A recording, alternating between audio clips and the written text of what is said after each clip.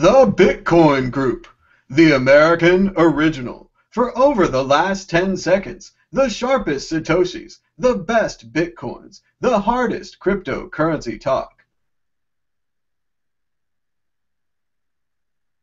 We'd like to welcome the panelists, including Antonopoulos, Bitcoin developer and commentator.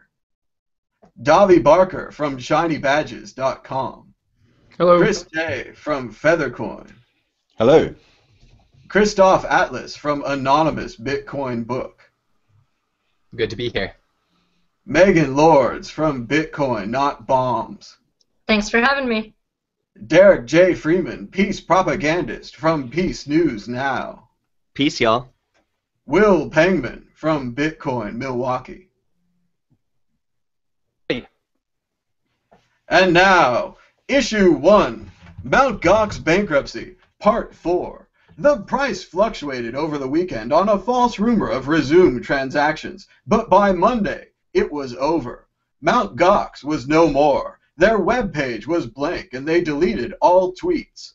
A united statement from the remaining Bitcoin exchanges and the Bitcoin Foundation led to questions of solvency. And now, on Friday, February 28, 2014, Mt. Gox has declared bankruptcy, with a loss exceeding 850,000 Bitcoins, more than $63.6 million.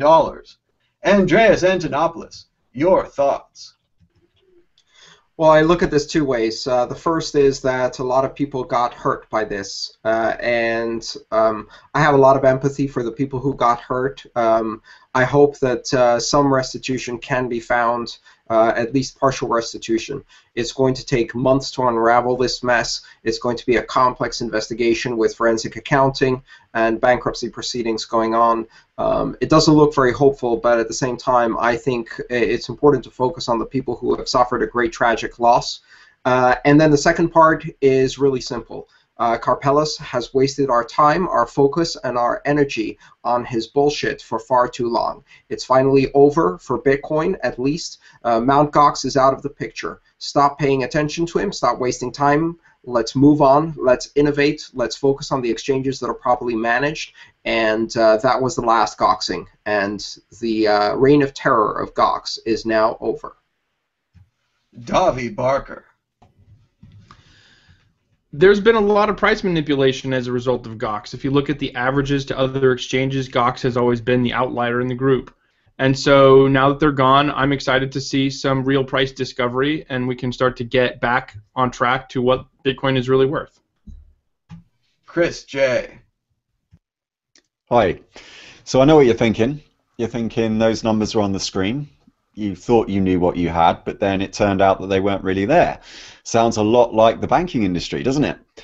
So I hope that this will be the last time that we learn this lesson, and I hope that we can learn the right lesson from this and teach the banking industry how it should be done, namely that this organization is going to fail, and we're going to let it fail. And someone, preferably Karpeles, if he is culpable, if it turns out that he is, that he should go to jail for this, not like the way we handled the financial crisis in 2008. So I think that's what we can learn. I'd also say that a lot of people were still on the IRC channel today on the MTGOX support group, and I made a comment on Twitter, perhaps it was a little bit unsympathetic, that the theft was still taking place, that people were still wasting their time. My advice is to just let go of the coins that you had on there, and just to assume as if you're not going to get them back. It's easy for me to say. I mean, I did have some coins on there, not very many. It's easy for me to say, hard for you to do, I know. But otherwise, you know, all these rumors about where they might be, I think it's great that people are doing all this forensic accounting, by the way. It's very encouraging that we now have the tools and everything we need to sort these economic problems out for ourselves without relying on third parties. But I think a lot of people are just torturing themselves by getting nostalgia for the future that they thought they had with the money that got lost. So yeah, like Andreas, I'd like to extend my sympathies to everyone who's been affected by this. It's interesting, like you say, Chris, that it was a support group for tech support, but now it's actually a real support group. It's a therapy group, yeah. The victims of Mt. Gox are many, and they need our support in the same way as any other victims of a large-scale financial crime need our support. Yeah. Can I just say one other thing as well? Because there were lots of people in the MTGOX IRC channel and on Reddit that were predicting this, and they said, look, there's something not right here. The way the support staff are acting, they said it even before it became apparent. In fact, I remember people last year predicting that Gox was a bit dodgy and that something wasn't right. Now, I think we should actually go back and try and find out who those people are. These are people who really respect the truth. They know how to stand up to authority, and they tell the truth. They tell it early to the people that need it. If you're in a work environment, okay, where your boss builds a climate of fear, just walk out. Right? Ask some hard questions, and if you get some pushback, just walk away, because the reason they put up those barriers is because they don't want you to find out what's on the other side of that anger. So that would be my advice. I hope we can learn the right lessons from this. Christoph, Atlas. Well, I find some of the information that's coming out still to be very confusing. There's this 850,000 bitcoins lost figure, and if Mt. Gox has been open for 4 years, that comes out to around, I would say, 580 bitcoins per day on average. So the question is, how could they possibly lose that much over this period of time? They're supposed to be settling their books at the end of each month, so what exactly is going on there? And that includes having Japanese regulators looking over the books. If the funds were simply lost rather than stolen, there was some, very significant mismanagement of private key data. This is, 900,000 bitcoins were mined between January 2009 and July 2009, and we could be looking at a situation where all of those coins are suddenly gone from the supply. So I'm curious to see what happens with that. For the regulators and the people that are looking to regulators to remedy this situation, to come in and fix the Bitcoin ecosphere, what I would say to those people is Gox was able to exist this long in a completely disarrayed state because of the barriers to entry that were in place related to regulatory uncertainty, legal costs for potential new exchanges, and so forth. Why are there no exchanges until very recently that are in New York? That's silly. It's supposed to be the capital of finances in the world. So if regulators think that they're going to come in and fix the problem, the reality is that they hugely contributed to the creation of the Gox problem. It's not just about Gox and Mark Capellis, but it's also lots of other things that have played into getting where we are today. Absolutely, and a great point, Christoph, that the lack of regulations led to a climate where only an exchange like Mt. Gox could exist. Without regulation, no better exchange could come in to fight them. Megan, Lords. Well, this has definitely been a tragedy, and I think it's going to haunt the Bitcoin community for a long time. And it also does a lot of damage to just the overall reputation, trying to get people to, trust us that Bitcoin is the superior payment system and protocol. And so it makes it a lot harder to get, mainstream people into Bitcoin. I don't think that, of course, the Gox problem is going to obviously hasn't killed Bitcoin, and it can't kill Bitcoin, but I am also curious to see the innovations that come out of this. I think we're going to see a lot more people and companies stepping up to help the people affected by Mt. Gox and put in better protections for people who are new. I think a lot of the people who were affected were new users who just jumped in the past couple of months, and when you type in Bitcoin on Google, Mt. Gox is the first thing that shows up, so a lot of people were just like, oh, I'm just going to go with the first thing I see, even though there had been these warnings for months, like, get out of Mt. Gox, like, there's something wrong, there's some sketchy activity going on. But I think in order to kind of build confidence, we're going to have to see more innovations coming out that are going to protect people, and even something like having to do security for them. I think there's a huge market there for people who are more experienced with security, helping people who have no idea how to do it themselves. So I hope to see more of that, and I think that will be a better solution, of course, and like what Christoph said, regulation and all that, often that causes that, and that, in a way affected the Gox situation.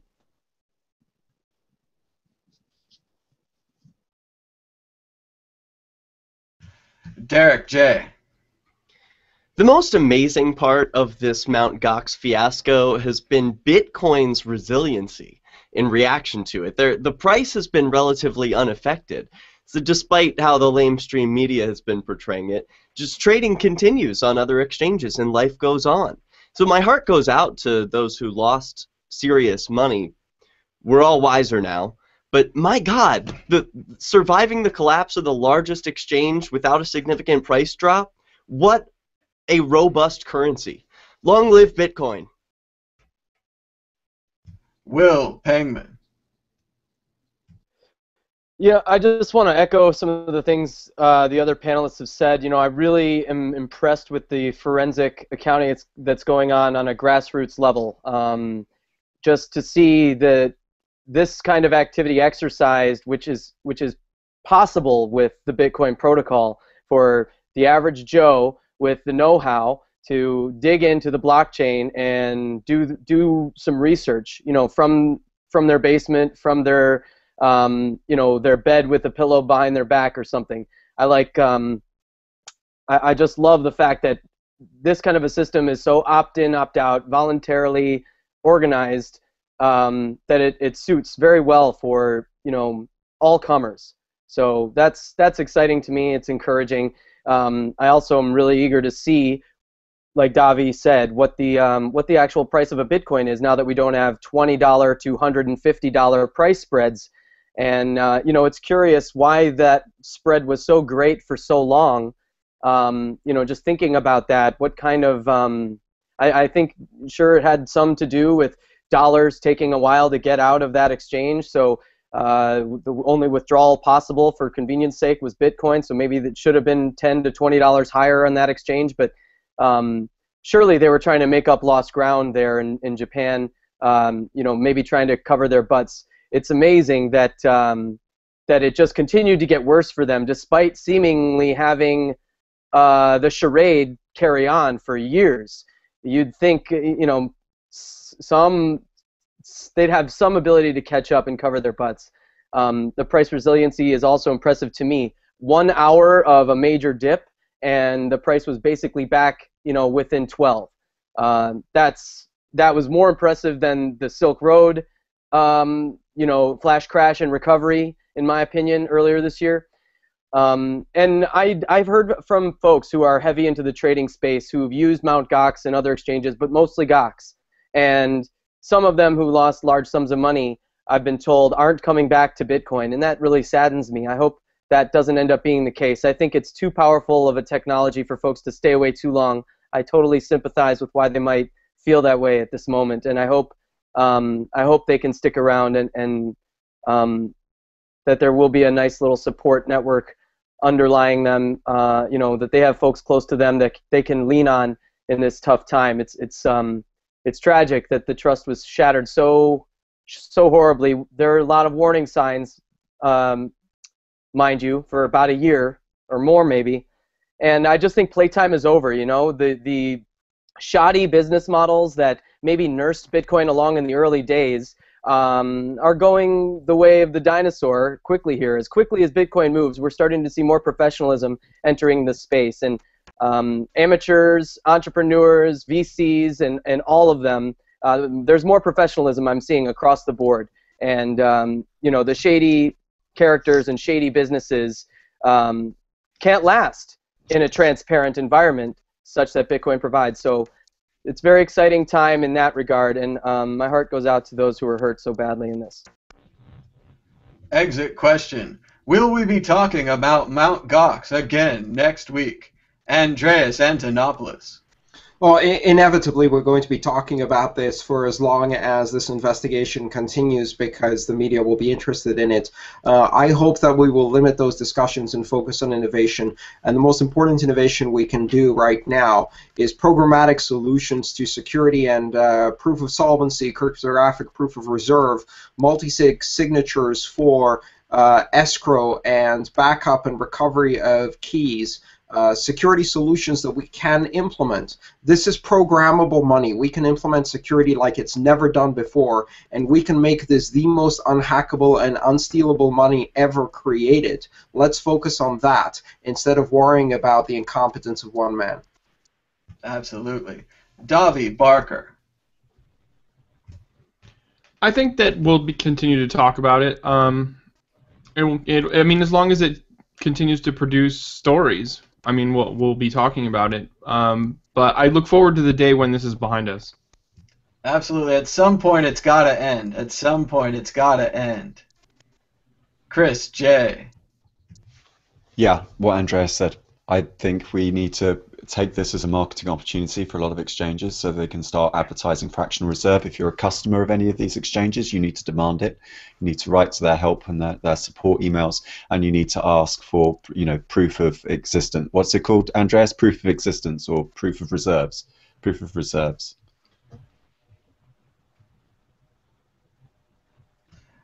Christoph, Atlas. The discussion is going to morph from the terrible catastrophe of Gox into how the industry learned from Gox. That's what we're going to be talking about in the long term. Megan, Lords. Well, this has definitely been a learning opportunity, and I think Andreas summed it up well. I'd really like to see innovations come out of this, and also with as much propaganda as they're pushing out, that's anti-Bitcoin, we need to be doubling up on our efforts to get out our propaganda. Not really, to be insincere, not propaganda, just reassuring people that, the protocol is not broken. Derek, J. We'll be talking about Gox until there's some kind of restitution, but we'll likely be talking more going forward about what customers are demanding from future exchanges. So one innovation I'd like to see, in addition to security and transparency, is a promise of restitution. Will Pangman. Yeah, like the other panelists, we'll continue to talk about Mt. Gox as this whole thing unravels. It'll be interesting to see how the layers of the onion peel here and get to the bottom of what happened, if we ever do. I think it's far more likely that we do in an environment, a financial environment such as Bitcoin, than, say, the legacy banking system. So getting to the bottom of things in terms of fact-finding and proper assignment of I hate to use the word blame, but for lack of a better word, the professionalism that we're going to see come out of this, we're even 6 months from now, I think, or once the last chapter in this Gox story is written, I think we'll look back and we'll chuckle about the kind of, to steal a phrase from Andreas, the clownishness of this this business. It was necessary to give us initial price discovery 3 or 4 years ago, but the businesses growing up around in this space, the more professional ones, should give everyone encouragement. I'm sick of seeing the media talk about Mt. Gox, equating Mt. Gox with Bitcoin. So as soon as that is behind us, that will be the signal that the last chapters can be closed, and we're talking about Bitcoin as a technology and the powerful businesses and partners and strategies behind growing this thing. Excellent. Moving on. Issue 2. U.S. Senator wants to ban Bitcoin. The U.S. Senate, that august and distinguished chamber, has finally addressed Bitcoin, and with a fuddy fever that would make Joe McCarthy blush. Senator Manchin has called for a ban on Bitcoin because it is highly unstable and disruptive. Finally, some recognition from the Senate. Is the fine senator from the great state of West Virginia right? Should Bitcoin be banned? Davi Barker. Come at me, bro. I mean, what are they going to do? What are they going to ban? Are they going to do house-to-house searches? What are they going to do? So, in my opinion, Congress is volatile and disruptive, so maybe we should ban Congress. Chris, J. I think justice is there to give power. It should not be the reserve of the powerful. And that's what happens at the moment. Justice is there to serve the rich, the people that can afford it, and it's not there to defend the weak, the ones that need it the most. I think I was at Warwick University yesterday. Thanks actually to Tom, because you introduced me to one of the students there who was looking for a speaker on a panel debate on the future of finance. And I have to say my expectations were, like, I was kind of expecting a lot of kind of conservatism.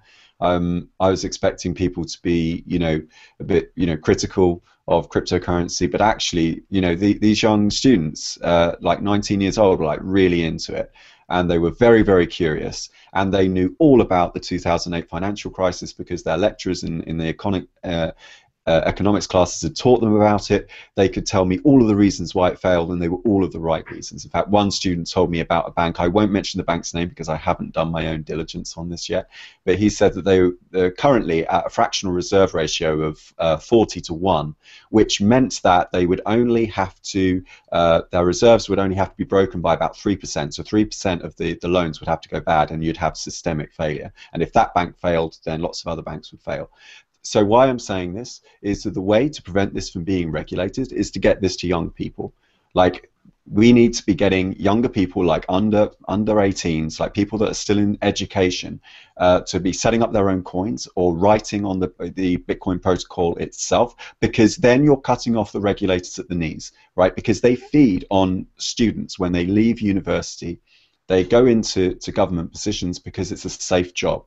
You get a nice, comfortable salary, and it's I don't want to swear, but Nassim Taleb calls it FU money, right? So this is money that you make so that you can say FU to the system and then leave it. Right, what I say is just leave it straight away, or don't even put yourself in that position, because these are golden handcuffs, okay? You can't predict the future, and so you don't know what's going to happen. And I have a lot of my friends that I went to school with, I'm in my 30s now, that did go into banking, that did take the golden handcuffs, who then wish they hadn't, because what they didn't anticipate was the recession that came along, and then of course they didn't have all the wealth to move to the Cayman Islands or whatever. So yeah, it's a mug's game. I'm not particularly fazed by this article. I read it. I wasn't particularly. It didn't interest me. I don't find this at all threatening. Christoph, Atlas. Well, I think most likely the senator is getting the ball rolling on some new laws to increase executive branch powers. As a member of the banking committee, perhaps he was encouraged by some bankers to, loft the threat of a ban right at the time that Gox was collapsing, to try and pile on and break faith in the Bitcoin markets. Towards the end of the letter that he wrote to the various branches, he mentions systemic risk due to a deflationary death spiral. And I've been telling Bitcoiners for a long time that they can expect these kinds of complaints about systemic risk from the political class, and I think we can expect a bunch more of that in the future. He also called out Silk Road as an example of anonymity and difficulty with law enforcement, and of course that's a red herring. The Silk Road and several other websites have been shut down successfully. That said, I think that these markets are going to become more resilient. The anonymity technologies for cryptocurrencies are going to improve, and I think he's right to be concerned that cryptocurrencies will complicate the tax situation for the political class, especially income taxes. But the real question, the real pertinent question, is which side of that fight is the moral one? Megan, Lords. You guys have pretty much summed it up. I did expect this though, with the whole the Gox issues and things like that. Of course, someone's going to come out and be like, "Oh, we just need to ban it because it's so bad." That's to be expected. I think this is typical political overreaction to something, and he's just trying to do what politicians do, which is kind of please his constituents and be like, hey, yeah, we should totally ban this bad thing because a bunch of people got ripped off. But of course, you don't see, it's a very selective application of the law. You're not going to see any politicians or bankers going to jail. So I think he's just talking out of his ass about it. And yeah, good luck trying to ban Bitcoin. Derek J. Please mention ban Bitcoin. You might think I'm joking, but I am completely serious for 3 good reasons. One, if it's officially banned, then it can't be officially regulated by the sticky-handed politicians.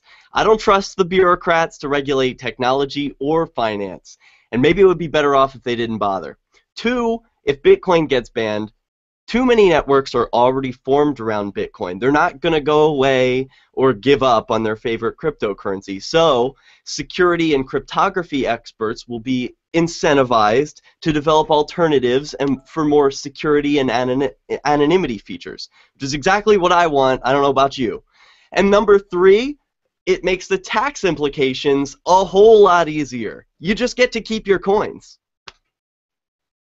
Will Pangman. Yeah, I agree completely with Derek. I love seeing these idiots expose their chicanery and, you know, their charlatan behavior.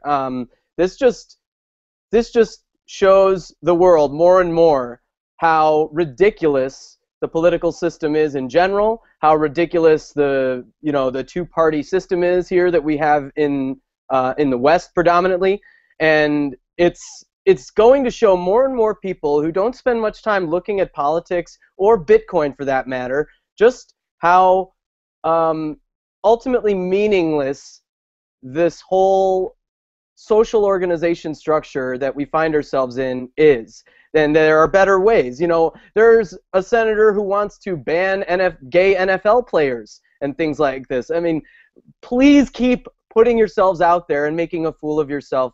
You know, I'd like to see a bipartisan effort against Bitcoin because I don't think it will get very far, first of all. And second of all, right now, if you have most of these issues that we have in society, they're socially divisive or as a left-right thing. But Bitcoin's apolitical, and it's neutral. Its nature is neutral. So if you could have both of these parties, or at least the most underinformed, least understanding of the technology members of both of these parties coming and attacking this thing with just their flailing attempts, more and more people will see how ridiculous the game of politics in general is, and it'll cause them to look more closely at Bitcoin when they see all kinds of legitimate businesses, their favorite tavern, their favorite dry cleaner, their whatever, accepting Bitcoin, and not wanting to see them, suffer for, the advantage that gives them in their local marketplace or whatever. They'll come around and they'll be supportive of their friends, family, and their favorite businesses, their favorite startups, and the conveniences that are inherent in all of these innovations. So yeah, come at us. Come at me, bro. We're also joined by Jason King from Sean's Outpost. Jason, can you hear us? I'm not sure. Are you muted? Try to unmute yourself, perhaps. Can you hear me now? Now I can hear you. Go ahead. All right. Thoughts on the senator? Yeah, I love it. I love when they do these really obvious ploys that just sort of expose the machinery going on behind the curtain. The senator's one of his main campaign contributors is J.P. Morgan Chase, who's also been sort of at the forefront of harassing Bitcoin-based businesses and cryptocurrency-based businesses. So to be able to have such a blatant connect the dots between those two sources of a bank that obviously feels threatened by Bitcoin, and then the senator that's in the pocket of that bank coming out very overtly and saying, no, Bitcoin's bad. I think that's fantastic, and I think that the more they do that sort of stuff, and the American people can, in the world can just see what a circus our political system is, I think that's actually ultimately good for all of us, just to be able to see the inner workings of all of that. Absolutely. Andreas Antonopoulos. Joe Manchin is perfect proof of the Peter principle that in large hierarchical organizations, people will rise until they achieve a position that far exceeds their own level of competence. This is probably true for the entire Senate and Congress. In fact, Joe Manchin's comments didn't even make it into the top 10 most stupid comments made this week. Another member of Congress actually said that women who have abortions are asking to be raped. So, Joe, you have to really try harder. You're surrounded by imbeciles. You really have to try harder. Now, let's see about banning. What happens if people try to ban Bitcoin. First of all, in this country, we have due process. And due process is the ability to fight idiotic things like this in the court if you have enough money to do it. Guess what? There are venture capitalists who have billions of dollars under management who have invested in Bitcoin companies, and they can hire 1,000 lawyers an hour for the next year to take you all the way to the Supreme Court, and then you will face an interesting choice. Your Supreme Court just passed Citizens United less than 2 years ago that said that money is political speech. You have a very good chance of losing that fight, and if you lose it, it becomes legal precedent. That is not a fight you want to pick. It was probably better if you left it as a gray area. Secondly, if you try to ban Bitcoin, you're going to find out the lesson that the recording industry learned with Napster, that Napster was probably the most benign and easy to work with organization that they had, and trying to ban it gave them BitTorrent. If you try to ban Bitcoin, you will discover that Bitcoin as a cryptocurrency is the most open, transparent, and benign version of a cryptocurrency we have, and the reason for that is because you haven't tried to ban it. And if you do, you will discover the evolutionary impetus and pressure will create 1,000 altcoins, each of which will be stealthier and more anonymous and more evasive. And these crypto coins will be venomous for the regulatory system. So what happens when you stomp on the little gecko is that it evolves to become a Komodo dragon, and the next time you try to stomp on it, it chews off your foot. Exit question. Which state will ban Bitcoin first? West Virginia, New York, Florida, Davi Barker. Oh, you put New York and Florida. That's tough. I'm going to go with New York. I think New York will ban it first. Chris J. I just hope it's not Hawaii, because I'm still loving those brochures. It's a running gag, Jason don't worry. King. I'd say it's probably Florida, which is going to make things interesting for me. But you know, come at me, bro. Christoph Atlas. I don't think any of the states have the wherewithal or the balls to try and ban Bitcoin by themselves, and I'm persuaded by Andreas's argument that a federal ban would be very sticky. I think regulators are actually the people that actually make the decisions are much more clever than people like this, the senator mentioned. I think that they realize that a ban's not going to work. What they're just going to do is they're just going to make it as much of a pain in the ass as possible, introduce as much uncertainty and as much cost to businesses that want to use Bitcoin as possible. And it's going to be the and rather than trying to cut off your head, they'll just drown you in molasses. So I think we'll see something more along those lines. Megan Lords. Yeah, New York and Florida at the same time. That's a hard one. I was reading this article about New York wanting to ban things like bottomless brunch, where you have $5 for unlimited amounts of alcohol, like petty stuff like that. But I think Florida is pretty big on banning other things that are important too. I'm gonna have to go with Florida. Derek J. Yeah, I don't think anyone's going to actually ban Bitcoin. They realize that that would create more problems for themselves. But if it were anyone from the options you listed, it would obviously be New York, where you can't have trans fats, too much salt, or a big gulp. Will Pangman. Yeah, I'm going to jump out there and say Illinois. Chicago has one of the most oppressive, as a city-state at least, has some of the most oppressive regulatory structures out there. Just incredibly high predatory tax environment.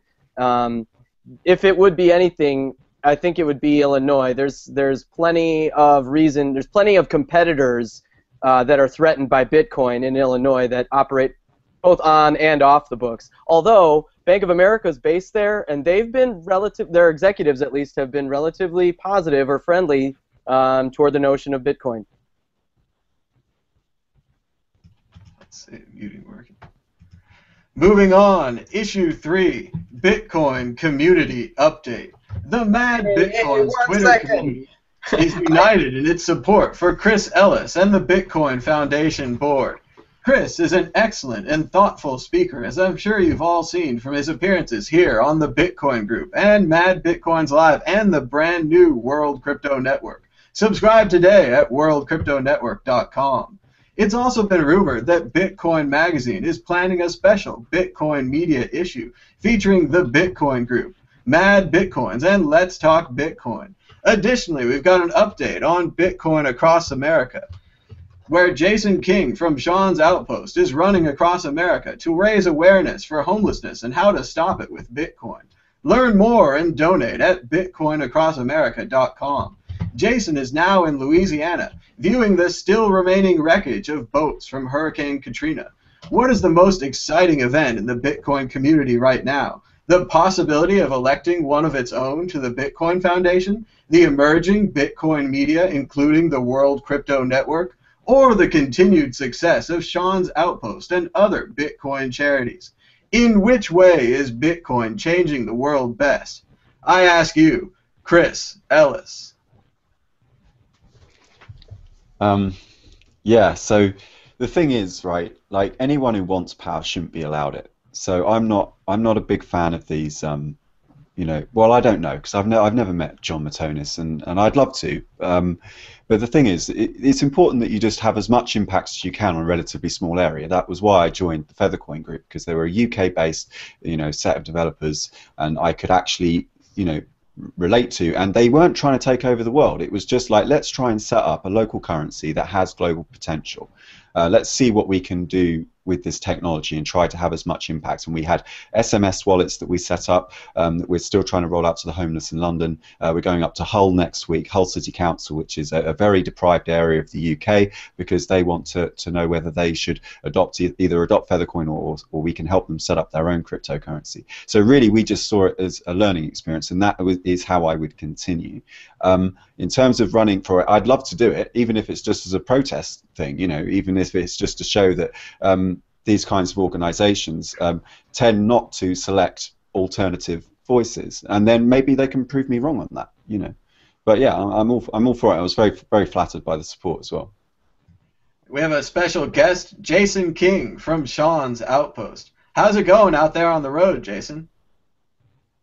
It's going pretty good. It's been ridiculously cold lately. This polar vortex is complete BS, and I'm really unhappy with it. But it's been great. Been meeting really cool people and running with this crazy bus and getting all kinds of questions. People wanting to know what the hell Bitcoin's about, and it's fun to be able to talk to people about Bitcoin all the time. Are you still in Louisiana? I am. I'm about 40 miles outside of Baton Rouge. And so I hope to make it out of Louisiana this weekend. Excellent. And how's the outreach going? Are people understanding your message of Bitcoins and stopping homelessness? Some people get it. When I started helping the homeless, I had no idea what sort of pushback we were going to get. That how many people in our entrenched government have direct opposition to helping the homeless, because it pokes holes in this concept that the government is there to take care of you, because if you show how poorly that they actually do of taking care of the people that they're supposed to, that's once again pulling back the curtain, and we get outright attacked. The mayor of Pensacola actually called Sean's Outpost an extremist organization to Al Jazeera yesterday, which was just hilarious, because our extremist is that we go give people sack lunches that are starving.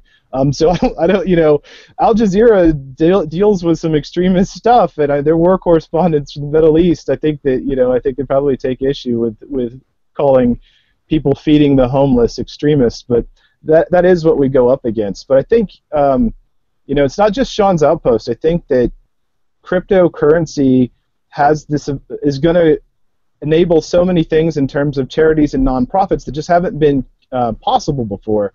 If you think about just the difference between the profit and the nonprofit sector, it's really sort of a broken dynamic there.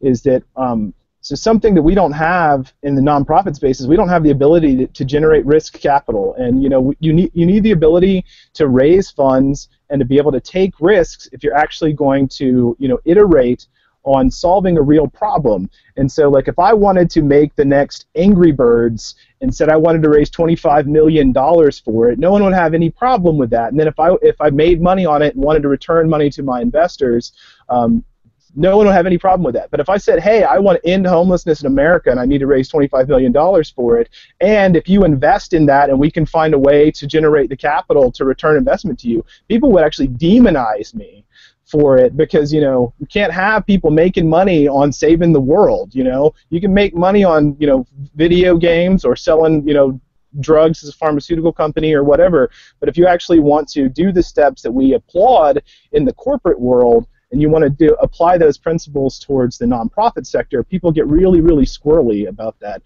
So, like, with cryptocurrency, we would have the ability to actually, you know, as Andreas loves to say, it's programmable money. We could actually program it where, like, if we did a fundraiser to raise capital to actually, you know, to build a marketing team to actually raise more funds, and then that marketing team raised lots more than our initial investment, where we could program it to when the money came in, our investors that helped us get the investment to get more investment actually got a return on their investment. What's wrong with that?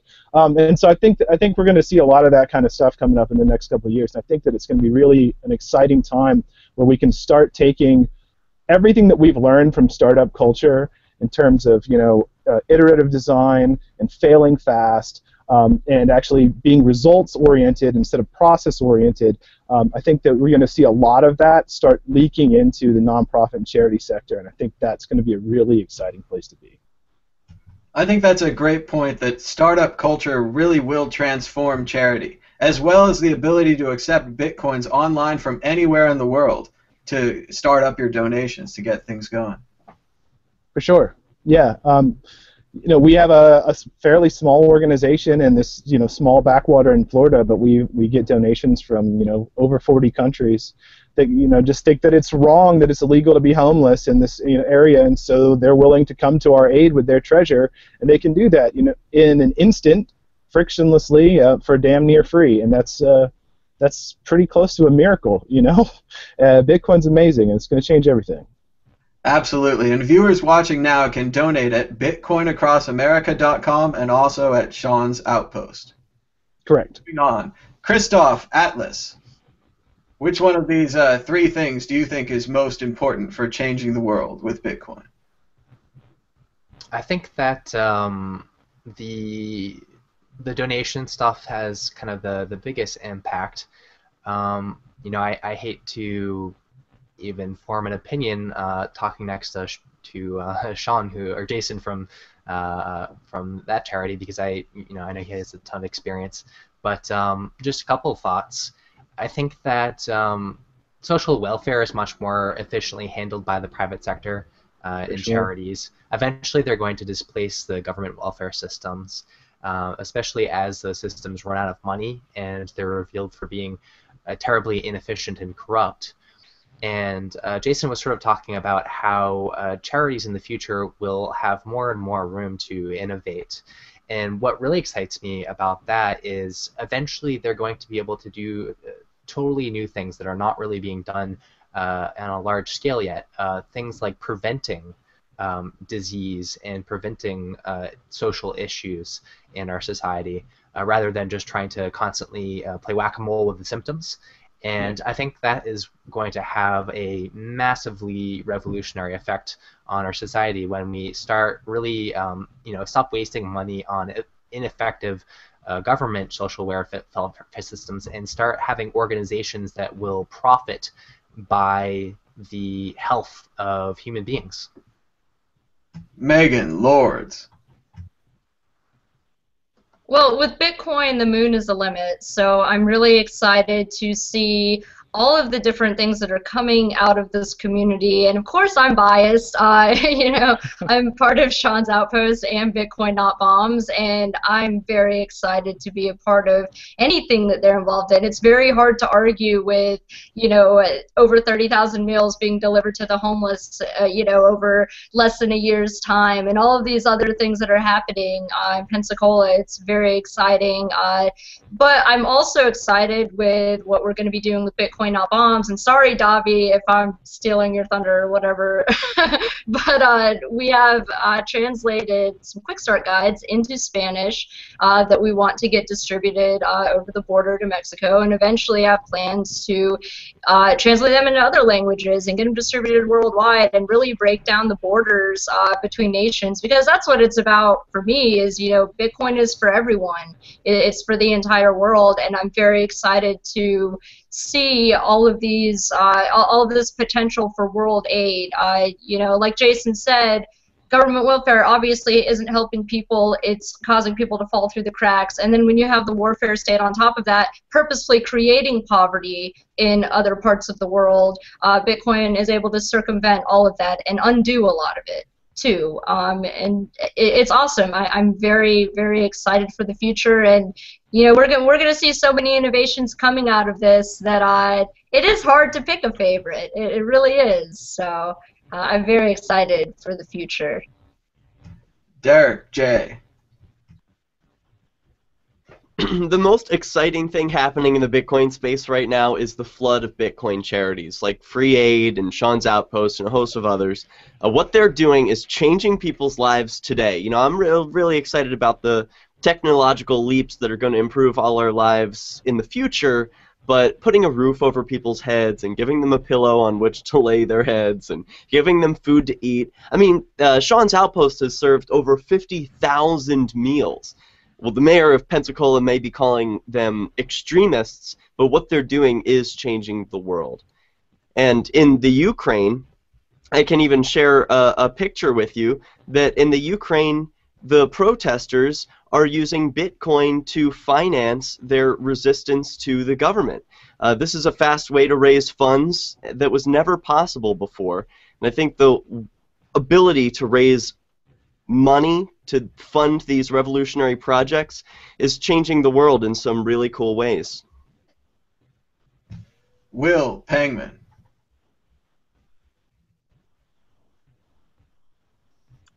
I love the Ukraine story, and you know, the kid at whatever college I forgot, but who hold up the sign on ESPN and got $24,000 just shows the immense power.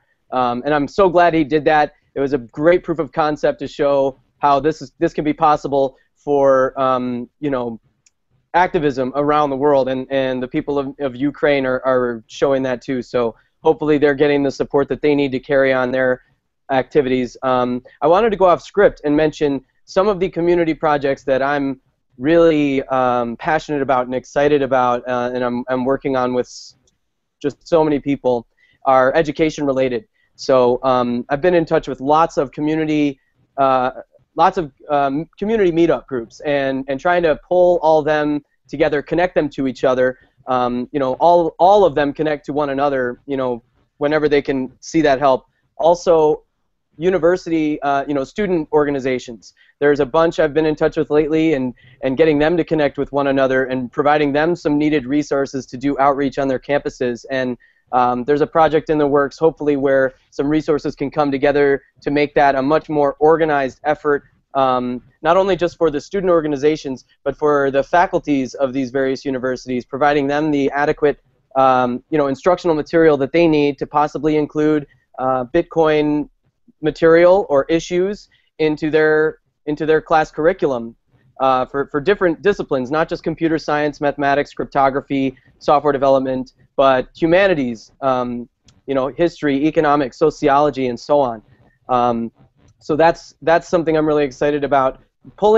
There's so many great community projects going on. I'm really excited for Christoph's book. I'm really excited for Bitcoin Bigfoot. They're going to basically parachute drop supplies to meetups around the country who request them, and they're going to do it at, you know, for free. People are working on pulling in sponsorships for that project so that they can print 100,000 informational brochures, similar to the one Bitcoin Not Bombs is publishing and distributing as well. And there's so many community projects. I'm kind of making it my job to network with all of them and network them to each other, introduce them to each other, and build the human network around Bitcoin so that the education can get out there and we can reach a critical mass of adoption well before any effective efforts for banning Bitcoin or any kind of like stifling regulation can come down and have any noticeable appeal or effect. So that's the importance I see, and we're doing that here with this show, and media is another part of that. So the other thing I'm really excited to see is all of the media outlets. You know, we have such high quality media production going on in Bitcoin. There's so many.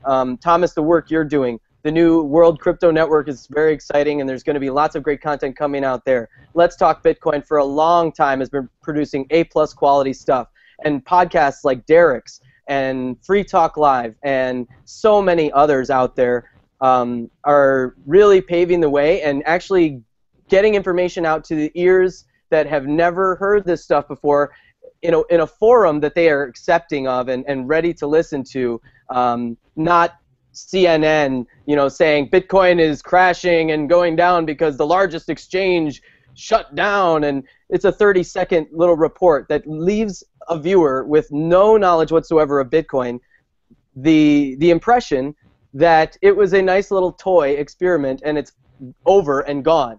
So we know that's not true, and more people that get introduced to it from all of these community efforts I just mentioned, every single one of them, aren't going to have that notion seep in. You know, we're fighting a winning battle here, and it's super exciting.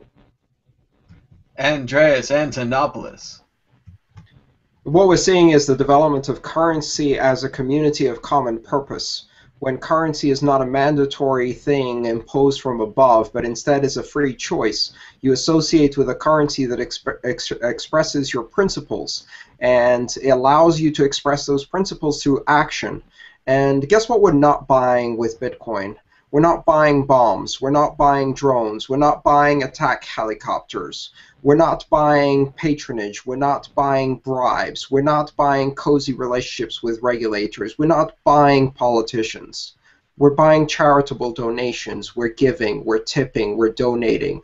We're creating education. We're creating charity. Those are the voluntary actions of a community of common purpose that has arisen around this currency. And that community is generationally defined. It's full of young people who are tired of the old ways. And that is absolutely unstoppable. Davi Barker.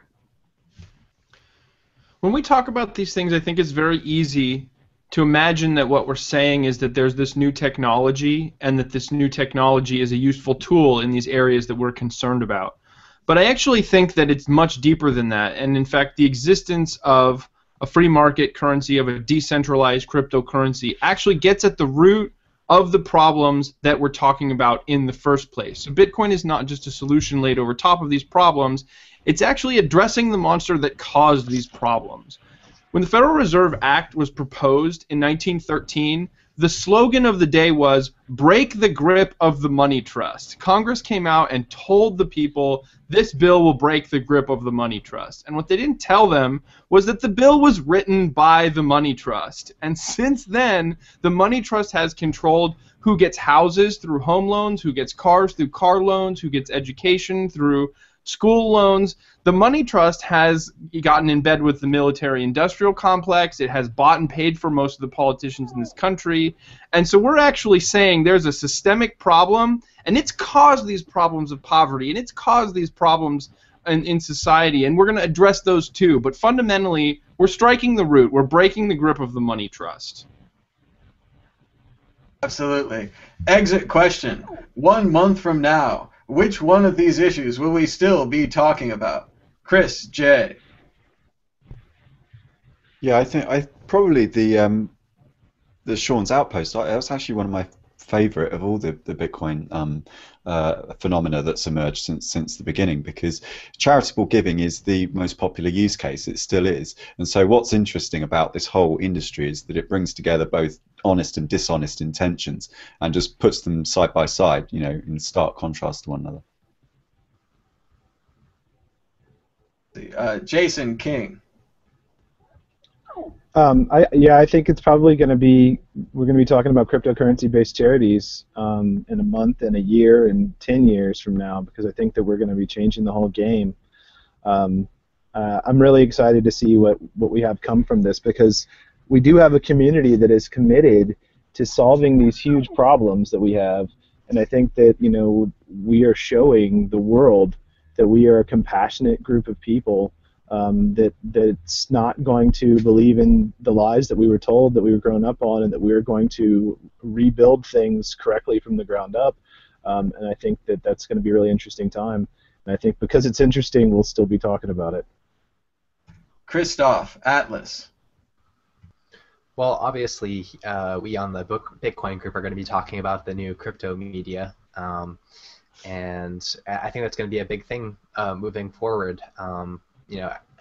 These days, if I want to learn something about the new crypto economy, which is obviously the future, I go to individuals or very small organizations, and when I read something that's any worthwhile in a website like the New York Times or the LA Post or whatever, it's shocking.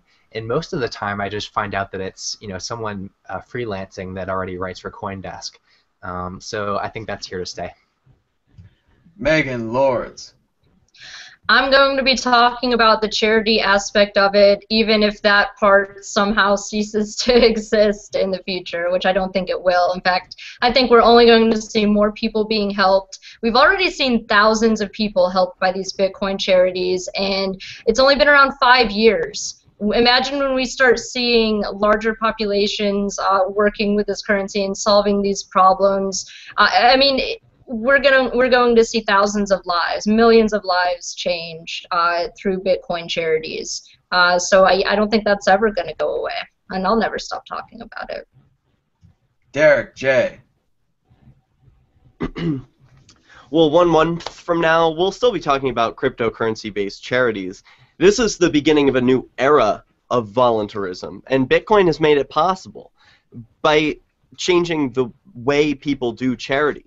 But it also means changing the way people engage with media. As Christoph said, gone are the days when people will tune in to the mainstream channels for their news about decentralized currencies. Instead, it's much more likely that they'll increasingly be turning to the internet and alternative media for this kind of information. Will Pangman. Yeah, we'll be talking about Bitcoin nonprofits and charitable giving and the volume of those kinds of transactions in the space. We'll be talking a lot more, I think, about education, grassroots education, and the injection of Bitcoin into formal, if you will, education at the post-secondary level, university level. And I'm excited to see that happen and the sea change that will cause. We will see more excitement and a more positive tone on the reporting of such things, and more folks will come around and see that this is not about buying illicit goods online, child trafficking, terrorism, whatever, all the dirty words they want to paint all over this thing. Those things aren't sticking. I'm really grateful to see that. That was my one major concern about Bitcoin when I first found out about it and first fell in love with it over a year ago, was that the reputation of it could be sullied, and that the public is so used to being duped by such strategies that they would fall for it again. But Bitcoin seems to be impervious to these kinds of things. It's so resilient, and that's encouraging. So education and, of course, charitable giving. Andreas Antonopoulos. We're going to be talking about charity because Jason's going to still be running. Run, Jason, run. Davi Barker. I can tell you what Bitcoin Not Bombs is going to be talking about. We're going to be talking about borders and how it's sort of an obsolete concept, and we're going to be attempting to demonstrate that in the coming months. Excellent. Moving on. Mount Gox. According to CoinDesk, Mt. Gox has never conducted a single audit of its customer deposits, and Karpelis may have been the only one who knew how to tap the company's cold storage. The article calls him the Wizard of Oz, the one moving all the levers, pulling all the switches, the man behind the curtain. If this is true, and it apparently is, could it really come down to just one man? How can we prevent this from happening again in the future? How could it have happened in the past? Jason King. Let's see, are you unmuted? Try unmuting yourself. No, not gonna work. Is that better? That's good. Sorry. Hello? Okay, cool. Yeah, I think it's crazy, but I think what Mt. Gox failing shows is that you're going to fail in this ecosystem. Is that there's not going to be anybody that's going to step in and protect you, and if they're going to use these outmoded concepts that are worthless in our new economy, that we're going to weed you out. You know, that the market and the blockchain are going to weed you out. This is not going to, you're not going to be able to do this. If you look at it, yeah, in Bitcoin years, Mt. Gox has been around forever, but it's been this short period of time, and you know, they did this huge, basically scam to everybody, and you know, they got shut down. You know, if this would have been J.P. Morgan Chase, this would have gone on for 20 years. They would have gotten 2 or 3 bailouts. They would have gotten some congressional stipends or something to stay open. And you know, we had this huge wrecking ball that's really been bouncing around the Bitcoin community for years now and just doing damage. It's like, you know, it became a you know, just a risk that you put into the cost of doing business. Okay, well, you know, Gox is going to screw up in 3 months, so we just need to take that into account now with whatever that we're doing. And then so I think we've been routing around this for a long time, and to see it finally sort of come to an end, I think is good. And I think that the fact that Mark was the only person that possibly had access to the cold storage, I think that that's a problem you're never going to see again, because you know, people have been putting out all of these ways that you can prove that that's not the case. And I think that from now on, everyone's going to expect those things to be implemented. And I think for the most part, I think most people already expected more than Mt. Gox. I think that Mt. Gox was sort of grandfathered in, and people were using it because they had been using it. But I think that most people, for their day-to-day transactions in Bitcoins, were already not relying on Mt. Gox. You know, they were at Bitstamp or Coinbase, or they had figured something else out. You know, I think that's one of those things where it's like, people talk about in Columbus's day that like everyone thought the world was flat. Well, that's crap. Like most people knew that the Earth was round. There was just some, you know, pedagogical people that were saying that the Earth was flat, and that's what they put out in the media. But like common sense was already there that the Earth was round, and we didn't need anyone to tell us that. And I feel like it's the same way with Gox. I feel like everyone already knew something bad was going on there, and yeah, there's definitely some damage, and I do feel really bad for anyone that lost money on Gox. You know, I have friends that lost a lot of money there. I think Eric Voorhees came out and said he lost 550 coins out of just like laziness, basically, of, you know, because it was easy to keep it on there, and so that stuff sucks. But it's also it's kind of this breath of fresh air that it's done now. We're never going to have any more of these times where Gox is just going to get to come in every couple of months and, you know, bang down on the market. That part of the Bitcoin history is kind of coming to a close. And I think what we're actually going to see is, after the flash crash with the Silk Road, you know, people had said for years that the Silk Road was what was propping up Bitcoin. And when it crashed, I went on record. I was like, I think we're about to see a huge takeoff, because people are going to realize the resiliency of this currency and the resiliency of this community, and that's going to translate into the price going up. And I think we're probably going to start seeing something like that too, with the quote-unquote, you know, largest Bitcoin exchange takes a crap and the price barely goes down. I think people are going to be like, wow, after all of the, you know, panic BS news dies down, people are going to be like, wow, Bitcoin's still here, it's still valuable, maybe I should get involved in this. I think it's going to be great, and I think it's a good sign of things to come. Absolutely. Christoph, Atlas. Well, I think that I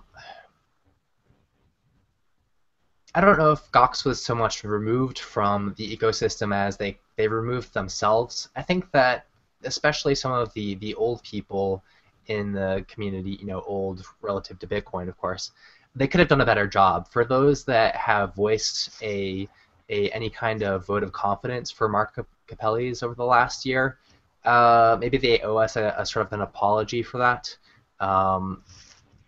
But keep in mind that we are still a legacy banking society. That's where we're coming out of, and even the people that are the most seasoned with Bitcoin have lived the vast majority of their lives in that type of system. So I'm not going to blame them heavily for still, you know, having it. allowing themselves to have the kind of thought that's like, well, Mark is a good guy, so if he says that he's doing things well, then that's good enough for me. When in fact we should be, proving those things cryptographically in a decentralized manner, looking for decentralized solutions to these issues. That's the way of doing. That's the Bitcoin way of doing things. And so, it's something that we will adopt in the near future. I think Andreas is pushing for exactly the right kind of reforms in this area: third-party audits, real-time auditing, cryptographic proof of reserves, all that stuff. The only thing that I would throw in there as well is I'd love to see exchanges working with their competitors to form open transactions-based voting pools. That would help deal with the threat of insider theft. And this could obviously be extended to the black market exchanges as well. There's been a lot of insider theft or just getting hacked and so forth and having stuff stolen. These are all decentralized solutions for protecting consumers. It's something that we're realizing now that we absolutely need to have in place. And the great thing about these solutions is they actually solve the problem. They actually help solve the weaknesses in the market. Whereas when you introduce government regulation, it's like a doctor promising to remove a tumor with a broadsword. So I'm really looking forward to the next phase of the Bitcoin ecosystem. Megan Lords. If it's true that Mark only had access to this wallet, then it's an excellent argument against centralization, because it doesn't get more centralized than one guy having control over everything. So I think this is really proving the point of decentralization, and that is a much more efficient way of dealing with these problems. And I think we're going to be pushed even more in that direction. And I think it's also going to, especially how this situation gets dealt with, which of course it's extremely complicated, but I think it's also going to be eye-opening for people who are on the outside looking in and they're not quite sure what to think about Bitcoin and how to feel about the community. I think the way the community deals with this through decentralization will be a great example for them to look to and kind of inspire trust in that. And then, I mean, it's probably overly optimistic to think that it would be nice to see a kind of mind shift with the mindset being applied to centralized control and governance. Derek J. Unlike at Mt. Gox, in the future it won't come down to one man. It will come down to 0 men, or rather one code, because it's going to be decentralized and autonomous. The world is trending more towards empowering the individual, and we want to know more about what the organizations that we interact with. We want to know what they're doing. Are they solvent? Can we see the books? Can we have a webcam into the office? I mean, who knows what customers will demand from exchanges in the future? But what we do know is that the customers will know more about their money than was ever possible before. And one thing I learned from the Mt. Gox fiasco that I never realized before is how quickly an economy can survive, or how quickly it can rebound after a large financial institution goes out of business. I mean, in my lifetime, it's always been too big to fail institutions get a bailout or get put on life support. And I wonder if the large banks were allowed to fail, if the economy in the U.S. would be recovering now. It's nice to see that companies can fail and economies go on, and actually might even improve quicker than otherwise. Will Pangman. Yeah, just to pick up where Derek left off, you cut out these tumors, or they cut themselves out, all of the cancerous cells die off, and the healthy tissues around it can rebound and regrow and innovate and expand. And so that's it to a T. One man has control of this stuff. Speculating here perhaps, but you've got the first Goxing, or the first few Goxings, and they're struggling. They have to go on a fractional reserve just to try and keep business going and keep confidence up. And yeah, I know there's a better term for that, but for the sake of argument, just putting that out there. So he has to have control of it so that there can't be any major thefts or hacks or something like that, and keep the thing going. But if all they're doing is worrying about trying to catch up in the race again and become fully solvent and have a full reserve again, They're not innovating, and that's what we saw. They never updated their website meaningfully. You know, they were still running it on PHP. It's still I think there was a design update, and that was it. No functionality, no extra features, nothing really to speak of for innovation. So think of it this way, like Christoph and Derek pointed out, if you have these cryptographic proof of reserves, other transparent practices put into place for exchanges or other financial institutions in cryptocurrency, you have just freed up an immense amount of man-hours for innovation. And I'll just leave it at that. Andreas Antonopoulos. I think the Gox fiasco points out a couple of lessons that we need to learn. Now, I'm a huge supporter of using algorithmic solutions such as proof of solvency or proof of reserves, essentially using a hashing algorithm and homomorphic encryption to add up all of the account balances of all of the customers and be able to prove to the world that you have the balance, and to each customer that their balance was included in that total. That's a very simple way. It's a way that is not subject to manipulation. Beyond that, I would like to see various other forms of automated algorithmic protections, including multi-sig with backup and escrow capabilities and things like that. However, as much as I love those algorithmic solutions, I think it's also important to have independent audits. And the reason for that is that even those solutions need to be implemented by people. And you will have code that will need to be implemented by people, which should be open source and should be reviewed by lots of other people. But the basic practice of doing independent audits is a good practice. It's a practice that forces you to be subject to external scrutiny, scrutiny that will put you into a position where you adopt good operational practices because you know you're going to be tested. It also brings a fresh perspective to your operations.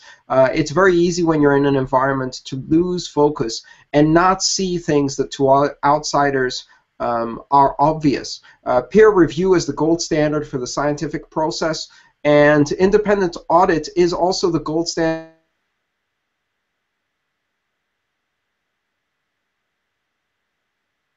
We appear to have lost Andreas. Davi Barker. Can you repeat the question? I believe the question was, how could Mt. Gox have been run by a single person? Does this surprise you?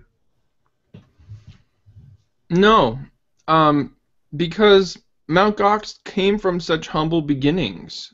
It didn't, I mean, you have to understand too, Bitcoin has exploded beyond most people's wildest dreams. If you were in on it early and you were looking at it when it was crossing the penny or crossing the dollar, where it is now is unbelievable. And Mt. Gox was the exchange when it was that small. I mean, it was the exchange when one person could operate an exchange, and it grew faster than he could manage. And it's understandable that the market wouldn't tolerate a single exchange. But no, it doesn't surprise me that it had one founding member who wouldn't let go. I mean, that's the story of that's hubris in a nutshell, isn't it? There could be only one. Andreas, you're reconnected. Do you have more to add? Yes, I'm sorry about that. Well, you know, independent audit, as I was saying, is the gold standard of security. It allows us to bring a fresh perspective. So I'd like to see two things. The first is collaboration between CSOs, between the security professionals who are on the front lines of operating large infrastructure within Bitcoin, because there will be threats, even if those threats are not existential, even if these threats are not systemic, even if these threats do not affect the Bitcoin protocol. We will see denial of service attacks, we will see malware, we will see exploits, and we need to share information on those things. And then we need to audit each other. And in the audit process, we will learn from each other, and we will learn better practices. If we can apply best practices, then we can avoid what Karpeles was doing at Gox, which was the very definition of worst practices security, and he took it to a whole new level. Thank you. Chris J. So this is the picture of the week, right? This is the humility that is required and the honor. And if anyone is watching this who speaks Japanese, I'd really like you to tell me. There's a word in Japanese that I used to know. A friend of mine at school used to tell me. It means something like doing the right thing, even if you really, really, really, really don't want to do it, but you do it because it's the right thing to do. And he got comfortable, and I think the thing is, it's very hard when you start from humble beginnings to remember those beginnings and to stay humble as you grow older. I don't know what happened any more than anyone else does. I think only this man knows what happened, and the questions that we're asking now is who knew what and when. I think that we should leave it to the professionals or any of the sort of the amateur auditors that we've seen come out. Amateur as in, they love doing it. I think those those people should be the ones to do it. He needs to stop telling people that he might be able to get these coins back, because the customers, the victims that lost their money, need closure. He continues to say that he might be able to get the money back, and I don't think that he should be saying that. So I'm not surprised that it happens. These things happen all the time. But I'd echo all the things that the other guys have said about the full reserves and so on. Moving on, issue 5. The TSA wants to count my bitcoins. Davi Barker, Bitcoin Not Bombs campaign navigator and regular panelist here on the Bitcoin group, was recently harassed by the TSA while traveling home from the Liberty Forum, when the TSA saw his Bitcoin and wanted to count it. Davi, what was this experience like? It was kind of frightening, to tell you the truth. In the moment, it was frightening, and then as soon as it was all over, it became hilarious very quickly. So, yeah, he said that he saw Bitcoin in my bag. Did you have any Bitcoin pins or plastic toy coins, any Casacious coins? No, I think that's what he was looking for, because when I asked him what he thought Bitcoin looked like, he said medallions or tokens. And I did have about 500 lapel pins in my backpack, but none of them were Bitcoin lapel pins because I sold out of Bitcoin lapel pins. But certainly other lapel pins must be interchangeable with Bitcoin lapel pins and work on the similar system, right? Well, no, they were alt pins. Pins. What I had was I had my Bitcoin Not Bombs hoodie on, and so he saw the B.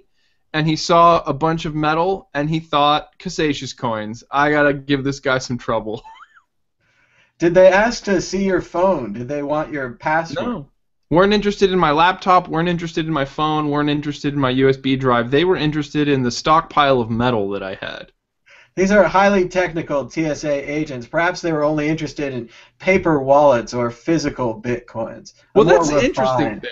If they are going to be looking for Bitcoin embedded in objects, they're going to have to scrutinize every single object individually because it can be written anywhere. I can tell you what I think happened.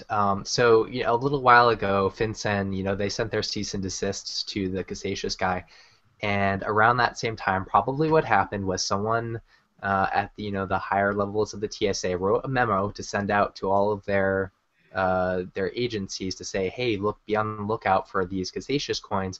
They're a really convenient way for someone to physically smuggle more than $10,000 across the border, which they're, of course, very sensitive about. And, of course, the average person at the TSA is not exactly the tool is sharp in the shed, and so, what they probably interpret that as, they don't know what the hell Bitcoin is, so they probably just say, oh, I guess Bitcoin is medallion-shaped things, and we need to be looking for those now. So I think that's probably what was going on for Davi. But Casacious coins are not a convenient way to physically smuggle money across borders. Bitcoin is a convenient way to conveniently smuggle money across borders, but I wouldn't take it through a TSA checkpoint. But you don't need to physically smuggle Bitcoins. Right. You can just send them over the internet. So if you were going to do it physically, you could send all of your Bitcoins with one coin. It's one QR code that gets through, and suddenly thousands of Bitcoins could be sent across. You don't need a bag full of little medallions to get all your Bitcoins through. I could also be carrying 1,000 little medallions that are all empty. They'd have to check each one to make sure that you weren't carrying any Bitcoin. I mean, I have them here. I'm lucky I wasn't carrying these because I've got all of these blank Cassacious coins, you know, like that are worth their weight in aluminum. Well, you know how the QR codes for passwords are now tend to be BIP38, encrypted. I wonder if we're going to have to come up with a new BIP for encrypting the actual addresses so that some asshole doesn't scan in your QR code and start asking about the balance. It definitely could be an issue if you were wearing a T-shirt with your donation logo on it and they scanned your donation logo. Suddenly they know the value of your company or your charity or whatever it is. It's right there. Davi, you said they left you alone after they figured out that you were traveling in country. Does that mean that this kind of treatment is okay for international travel? No. I mean, they think so. I don't think their existence as an agency is okay. Should the government be allowed to count our bitcoins as we travel internationally, locally? Why not a counter at the mall that lets you find out if high-value Bitcoin customers enter your store? So I don't know, man. yeah, this is worrying on a number of different levels. I mean, for one thing, the TSA's jurisdiction and mandate is to protect security. There's a narrow Fourth Amendment exception in the airport that was established by the Supreme Court in order to check for bombs, explosives, and other things that threaten the security of airlines. There is no exception in the Fourth Amendment for the TSA specifically to be looking for monetary instruments when being transferred abroad or looking for other forms of contraband. And what they've gradually done is they've gradually expanded that narrow exception to make it essentially a blanket warrantless search environment where they can refer it to law enforcement. There's also an important distinction here, which is that the TSA have no law enforcement powers. I believe, Davi, at some point they said if you don't answer questions, they will refer you to law enforcement who will take you into custody. Is that correct? Yeah, that's right. And I asked them, aren't you law enforcement? And they said, no, we're not. Yeah, they have no law enforcement mandate. Furthermore, you're not actually obligated to answer any questions. Even if there is a narrow exception to the Fourth Amendment, there is absolutely no exception to your Fifth Amendment right to remain silent at all times. They can refuse you entry into the airport and turn you back, but they cannot force you to answer questions. And if law enforcement did arrive, the fact that you refuse to answer questions has nothing to do with anything. It is not illegal, and it is not a basis for arrest. It's not even a basis for a reasonable suspicion detention under the Terry stop mandate that the police have, or the authority they have for under reasonable suspicion to stop you for a limited time to detain you in order to further interrogate you. At any time, you have the right to not answer any questions. So in many cases, the appropriate answer to the TSA is, it's none of your fucking business. And when the police come and they say, what did you say to the TSA? You'll say, I said it's none of their fucking business. Am I free to go? Now, the other thing to remember is that under TSA rules, you have the right to videotape in a checkpoint. You have the right to photograph in a checkpoint.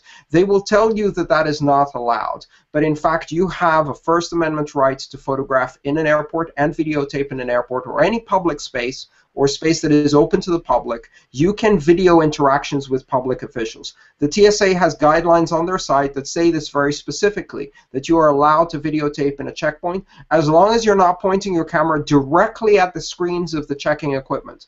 Take your phone, point it towards the TSA agent, use the forward camera so they can see their own face on the screen being recorded with a little blinking light, and then continue the conversation. They behave much better if they've got a live streaming video of that interaction going out on the air. The TSA do not have law enforcement power. They do not have any more rights than anybody else, and you do not lose your rights just because you walked into an airport. So don't take that shit.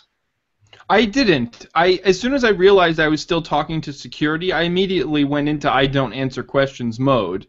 And I was about ready to even ask for an attorney because they started threatening to arrest me. But the other problem with this is that they take all of your property when you go through these screenings. So at the moment that this happened, my recording device was deep inside the backpack that they wanted to search. And so I Right. wasn't about to open the backpack and then say, you can't look in my backpack, if that makes sense. But in the future, absolutely, I'm going to be much more careful to have a recording device on my person. Right. I generally turn on a recording device as I hand over my ID and boarding pass, and I keep it recording live throughout the entire interaction until I leave the screening area. I always opt out and I do a pat-down, and when I do a pat-down, I narrate the experience to the live video, making it very clear that it's being recorded as it occurs. Generally speaking, I find that people are much more polite to me. They're also much more circumspect in their accusations, in their threats, and in behavior that can be used against them when seen on video. They're also much faster to get a supervisor. I put it down on the floor next to me. Oh, that's next to my foot, and as it's pointing upwards, you can not only see that it's recording, you can see in the screen what it's recording, because I use the forward camera so that it's obvious what it's recording. I've had TSA agents many times object to this, where they see the screen that's recording, and they go, what the hell are you doing? And I say, sir, ma'am, there are 10,000 cameras pointed at me and one pointed at you. I'm sure you can handle it. I am exercising my First Amendment right. And that's how it goes, and they can't do anything about it. Andreas, could you describe for us what a narration of pat-down experience sounds like? Yes, I say things like I've opted out, and I'm now preparing for the physical pat-down with Agent Lopez of the Transportation Security Administration. And then as they do their normal spiel, which they do much more carefully, that's all recorded. But all you're doing is basically indicating that this is now being recorded and that you're protecting yourself. And I do that almost every time I go through a TSA screening point. Can you walk me through where your phone goes from the X-ray machine to the pat-down? Because I put my phone into one of those gray bins. So how does it get from the gray bin to the pat-down? Because they don't let me return to my property. Oh, they pick up the property and take it with you. And yeah, usually.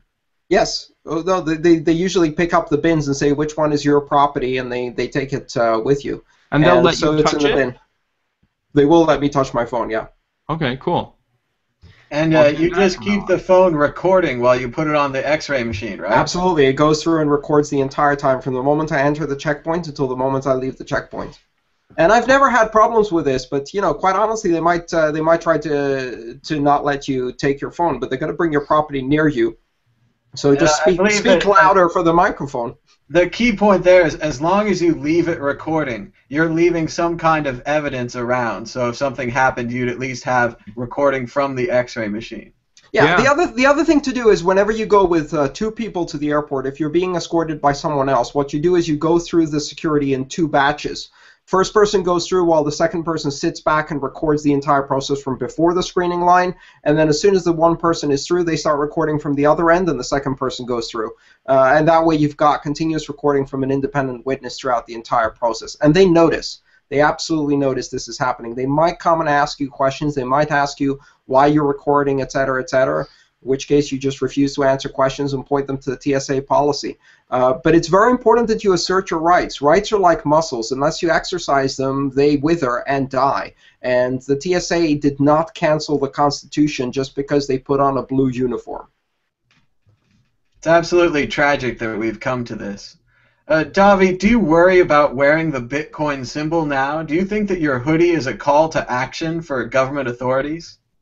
I'm going to wear it from now on, so we'll find out. And just a call to the rest of the group, if anyone else would like to comment on the TSA checking your bags for Bitcoin. Chris J., what do you think about that? Yeah, I've just been looking up on Wikipedia, actually. So it looks like this organization came in around 9/11, is that right? Just as a response to... I would say I don't really have a lot to add on because I'm not really an expert on it. What I would say is that I would like to see somebody use a brain wallet go over a border, because then all you've got to do is remember a passphrase, right? And it literally you're just entrusting your bitcoins on the blockchain. So I don't even think you don't even have to pass through with any kind of QR code, anything physically on you at all. You can just store the bitcoins on the blockchain. They're pervasive. And remember that the private key doesn't even have to be a QR code. We're really talking about a string of numbers and letters that could be written down anywhere in the person's supplies or on their systems in parts. There's a variety of ways to sneak a number through. Jason King, Sean's Outpost. You might be muted.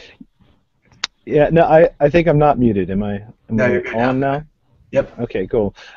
So I had a similar experience to Davi in December. I went to the Dark Wallet meetup in Milan, Italy, and I was actually detained by customs coming back into the U.S., which had never happened to me before. Taken off into a separate room and interrogated. And they did a similar thing. My old business cards were actually these little embroidered Bitcoin patches that just had the Sean's Outpost QR code on the back of them. And, I had 50 of them in that bag, and they pulled them out, and the same thing. It's like, well, what's the monetary value of these? It's like, well, there's no monetary value to these. These are patches. And then actually pulled out my new business card so they could compare the QR codes between these Bitcoin patches. And so it's like the incompetence there is just absolutely ridiculous. It's funny because as soon as the word Bitcoin came out, they got noticeably concerned, and then they brought in another person, and I wasn't speaking very much because I don't, but the whole thing was fairly comical to me. They actually called my wife to verify who I was, and my lovely wife. So they called them and they said, "Who is this?" And my wife is like, "You called me. You identify yourself." And then they went through that, and they were, they wanted me to. They had a million questions on Bitcoin and why would anyone in Italy care about Bitcoin? Like, why would someone from the United States go to Italy to speak on Bitcoin? And I was just like, I don't know what to tell you, man. My attorney is angry at me as hell because I didn't have them call him, and I should have. You should call your attorney if that happens. So similar thing. The TSA is ridiculous. I think I applaud Andreas. I think that's a brilliant idea. But in that checkpoint, I actually tried to turn. I had my phone. And they actually took my phone from me. So I don't know if you're in that situation at the border. I don't know if you can do that because they did physically take my phone away from me. So you can't. You can't do it Yeah. to the border. In the border, you're in a complete no man's land. Which they've managed to carve out not just an exception to the Fourth Amendment, but pretty much do whatever the hell they want. Which is wonderful because all of these people, remember, they take an oath to uphold and protect the United States Constitution. They take that oath above anything else, and then they violate it daily with their actions. In the case you're going through a border, I have a completely different procedure. When I'm traveling across international borders, before I depart from my host country, I wipe all of my digital devices completely. Then I travel through the border with completely blank devices. I notify people of my estimated time of arrival and tell people, including on Twitter, that if I do not arrive within that time frame, to call my lawyer and escalate the situation. I expect one of these days I will be detained. Not for anything I've done, not because they have anything to accuse me with, but just for basic harassment to hold me for a few hours, ask me annoying questions to which I will give them no answers, and eventually they're going to have to let me in. As a U.S. citizen, you have the absolute right of repatriation. It is a right protected both under the U.S. Constitution, it has been validated by the Supreme Court, and it has also been validated by the UN Charter of Human Rights. You have the right to enter your own country, and they can only detain you temporarily, ask you annoying questions to which you answer none of them, and repeat the same word over and over again until they let you go, and that word is lawyer. Christoph, I agree. Sorry. Go ahead, Jason. Sorry. No, that I was just agreeing with Andreas. That's a good idea. So good, Christoph. Yeah. Any of these badged officials, I don't really trust them to uphold some stuff that someone wrote on a piece of paper. Some of them will take it seriously and some of them won't. And by stuff written on paper, I mean the Constitution or other laws. So I think if you're in a public area, and you're within the borders of your own country, I guess I really only know about the United States. I'm pretty U.S.-centric in that regard. Go ahead and film them, because they'll take note of that, and if they tackle you and take your phone out of your hand, then maybe someone else films them doing that. If they take you into a private area, I wouldn't necessarily take that same approach, for the reason that I don't really trust them to follow laws. I mean, these are a bunch of people that their job is to molest people on a daily basis or irradiate them. Would you like some radiation, or would you like some molestation? That's their version of would you like fries with that. So and then when you're going through the border, I definitely like Andreas' idea of wiping the device. I think that's a very good idea, especially if you have bitcoins on your mobile device. You don't want to give them access to that. If you don't want to wipe the device, like probably the best thing you can do is just turn it off and make sure that it has a strong passcode. Like on my phone, usually I just have like a 4-digit whatever to unlock the phone. When I travel next week to go to the Texas Bitcoin conference, I'm definitely going to apply a strong password on there. And if the NSA, comes up to me and says, "Hey, can I take a look at your phone?" the first thing I'm going to do is I'm going to turn it off, and then it'd say, I'd rather not do that, and so forth. But if they, take it from me, at least they'd have to do some kind of sophisticated hacking technique to get access to it. So I think those are all important points. And yeah, probably the best thing to do is to wipe your machine if you're going to go into any kind of private space, or if you're going over the border. One video that I saw was this was a border crossing. The guys crossing the border, and they say, okay, you need to prove that you're coming to the country for the right reason. So give us the phone number for your friend. And he pulls it up on his phone, and the agent's like, "Oh, let me see that." He takes the phone, and supposedly to jot down the number, and then he just disappears into a back room with the phone unlocked for like an hour. And who knows what happened there? Did they copy all the information off the phone? Did they install some kind of rootkit on the phone? Like, you don't know. So just be very careful about how you handle your mobile devices, especially if you have money on your device, or some kind of record of financial transactions. That's also very sensitive. Megan Lords. So I haven't flown in several years since they added the scanners in the airport. And with the Texas Bitcoin conference, I was in a bit of a dilemma. It has been resolved. I will be driving over from Pensacola, but originally I was flying.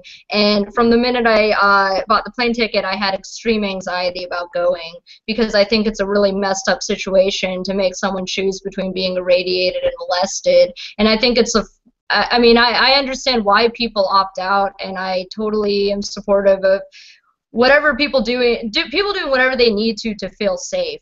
I think it puts certain people in very dangerous situations when they have this awful decision that no one should ever have to make, where you may have to opt out and be sexually assaulted, especially if you're a survivor of sexual assault.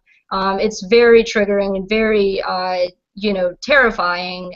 And so I was kind of working through this dilemma. I don't want to let this agency stop me from flying and traveling the countries, which is something I've always wanted to do. I haven't been able to leave the U.S., but I do hope to for some of these conferences overseas, and I don't want to be hindered by that. My personal position on it is that I probably would try to record the entire interaction, but try to go through the scanner, because I think it's worse for people to be putting their hands on me than going through a scanner where at least it's going to be inappropriate, but at least they can't touch me. So that's kind of my position on it. I know it's not a super popular one, because I know a lot of libertarians tend to say, oh, well, you should opt out because it shows them that you're resisting. But I think it's I think it's a trap.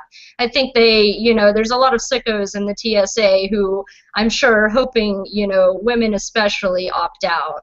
And even trying to lay low, there's no guarantee that you're not going to be randomly selected for a pat down either.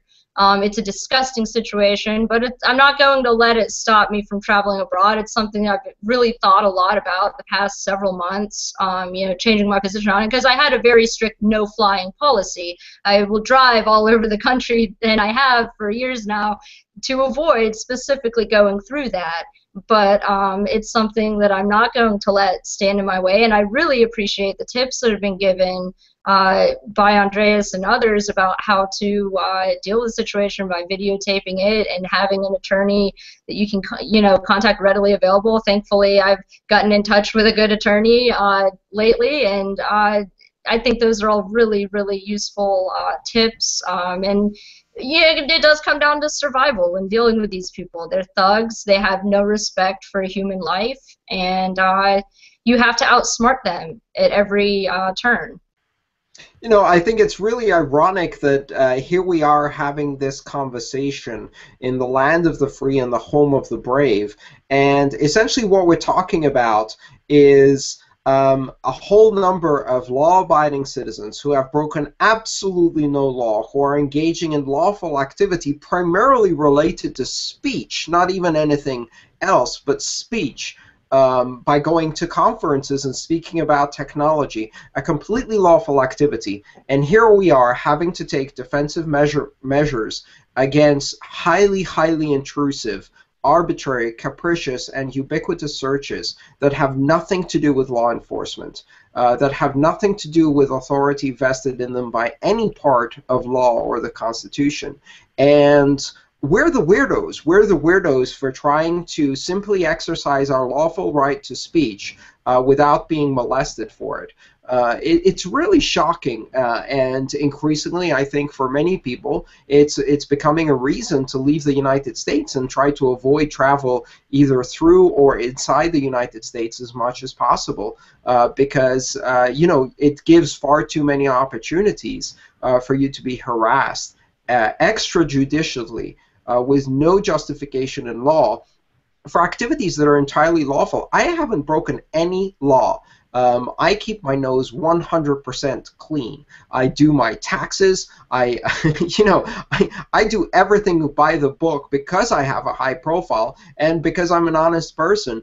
And yet, here we are, essentially taking defensive measures against our own government. It is absolutely disgusting.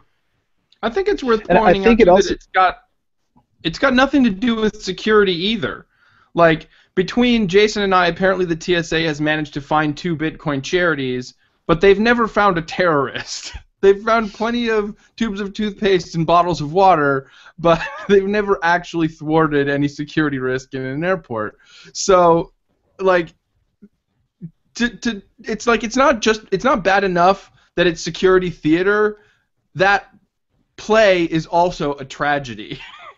It's designed to train people to unquestionably conform to authority that isn't even lawful in many cases, an authority that is ever expanding, ever more intrusive, and ever more detached from the original concepts of security that provided the excuse to start it. And it trains people to just unquestionably follow this authority. And that is the kind of training that we should be avoiding in this country or in any country. It is a very pernicious and poisonous idea to train people that anytime they see a badge and a uniform, they should do exactly as told, regardless of their rights, regardless of the legality of the situation, and just simply shut up and play along because that's what the people need to feel secure. That is poisonous for democracy and is a very dangerous precedent. These are training academies for totalitarianism. Yeah, the authority you're talking about, Andreas, is being vested in abject dunces. I mean, we've heard all the stories and the thefts and the things like that. But just what happened to Davi underscores it perfectly, and even Jason's experience too. Showing up and asking them, I love Davi, what you wrote in your recount of this thing, asking them, are you sure you know what a Bitcoin is? May I speak with your supervisor? I mean, this is the dangerous potential here for this kind of authority to run amok. I don't know how we figured or what you know, these policymakers figured would be such a great idea about vesting authority in such dunces, except for the fact that they would unquestioningly carry out their policies. And for some reason, because they wear fancy uniforms and badges, and you know, can call on the dog, so to speak, if there's any real trouble going on, that everyone just falls in line and conforms. And that's the saddest part for me. I find when I go through these checkpoints and things, I just shut up. And I really like the tips you gave. You know, some of the panelists gave great tips, especially Andreas's tip about filming. I've thought of doing that a number of times, but never really knew a full, comprehensive process of how to do it. And Andreas, you gave that to me, so thank you. But I just end up shutting up. I don't look anybody in the eye, and I just try to get it over with and hope that, you know, I'm not selected for a random, you know, enhanced pat down or whatever. It's a terrible ordeal. It's awful. Freedom is reasonable suspicion, Will. All that activity you're doing, asserting your rights, believing in the Constitution, sounds really damn suspicious to me. I think more pat downs are in store for you.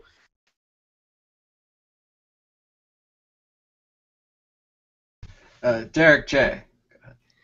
Yeah, I haven't flown in over 10 years because my last experience flying the TSA stole hundreds of dollars of cologne from me because they were in bottles over 3 ounces. So I'm surprised that Davi's pins weren't stolen. You know, and I have to say I'm impressed with Davi's ability to record right after, you know, as soon as possible. You got the word out. And that was the reason I think that this story became so big, was because you got some sort of record while you were in the airport of what was happening to you. It's audio, it's an objective record. It even spread as far as InfoWars. And it's no doubt because you are reporting this story that more people are going to take precautions when they go flying the next time. And the intersection of the TSA and Bitcoin is particularly interesting to me because the TSA is this organization that's designed to protect borders, right? These imaginary lines through which things can't pass. And they're the guards, they're the checkpoint between you and the outside world. But with Bitcoin, as we've been talking about, the borders are meaningless. You can cross the borders with the Bitcoin in your brain if you're using a brain wallet. So the TSA looking for physical representations of Bitcoin is really a lost cause. And the most important takeaway that I can communicate to the crowd is that they're going to seize what they want. Constitution aside, they have the guns and the authority and the badges, so they're going to take what they want, whether or not they're not going to like check all the coins to see their value before stealing them. They steal things first and then later give them back if they were wrong, but there's no apology. So if you want to protect yourself, record. And another tip that we haven't mentioned yet is an arm trick that a lot of people have used with success in the past, where you opt out, you go for the pat down, and then you say, I just tore my rotator cuff, I can't lift my arm above my head.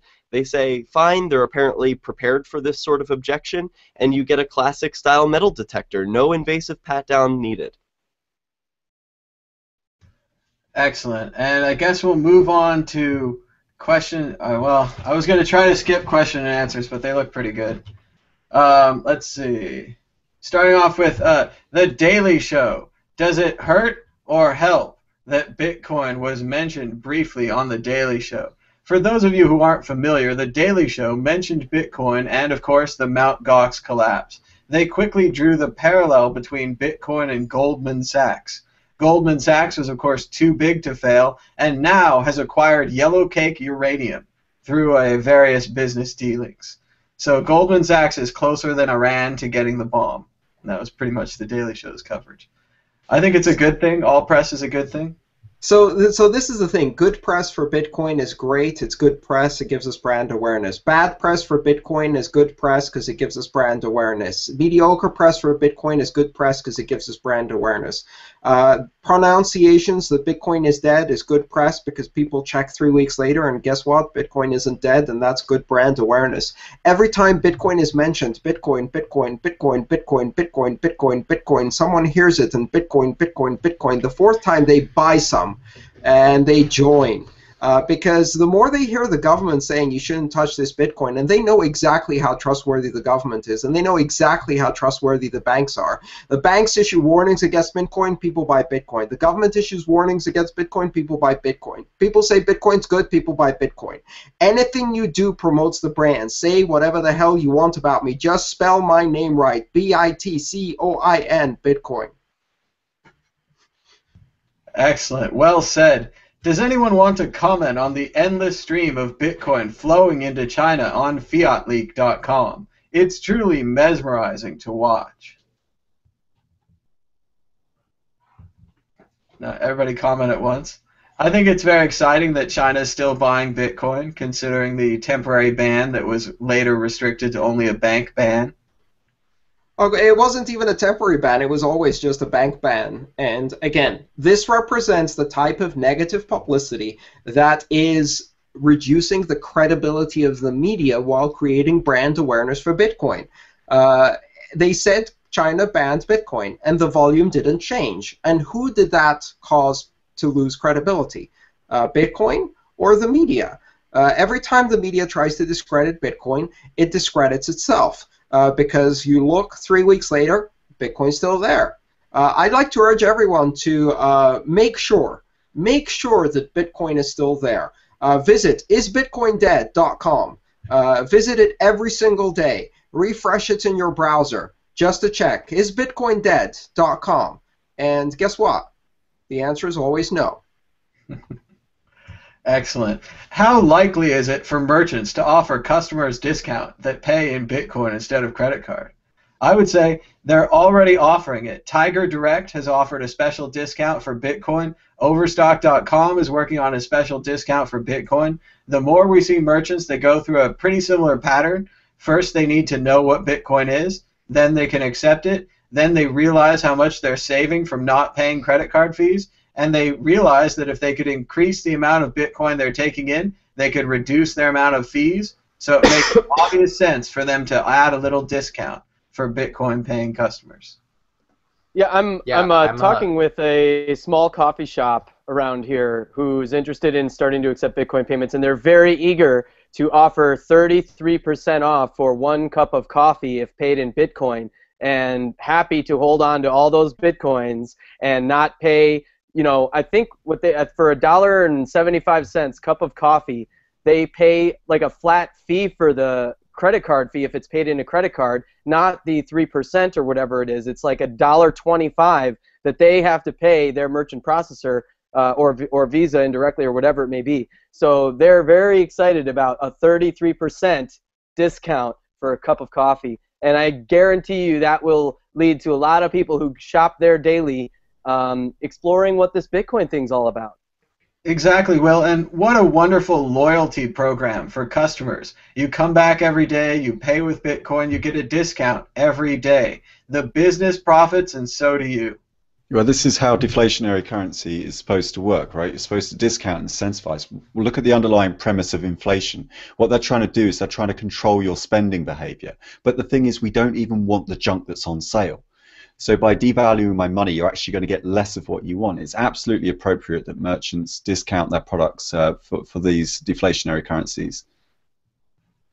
Absolutely. Moving on, the next question, and this may or may not be true. I've read a disturbing post on Reddit where somebody apparently shot his brains out because of his loss of Gox BTC. And I'd like to say, just as a community, these reports could be fake or they could be real.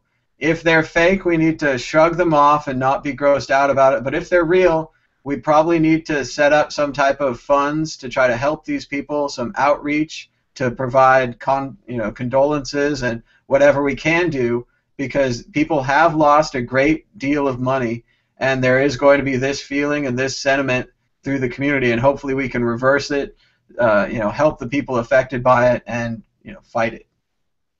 So, anyone else thoughts on that? in Roger Ver's video about Mt. Gox, he used a really interesting phrase. He said that he lost a life-altering amount of Bitcoin. And I thought that was really interesting because it's not a numerical value. It's very subjective. Each person would describe a life-altering amount of value differently. But I think of it like, when I heard this story, I thought of it like this. Like, Bitcoin set a lot of people free. And so people that grew up sort of feeling like they didn't have a future, feeling like they didn't have a retirement, feel like they would never see the wealth that they saw around them, feeling like they were born into a cage and stuck there, sort of felt free for the first time in their life. And this happened to me to some extent. And so to have that then taken away from them, it's like a bird breaking out of a cage only to discover he broke into another cage. And I could see that being truly tragic and heartbreaking.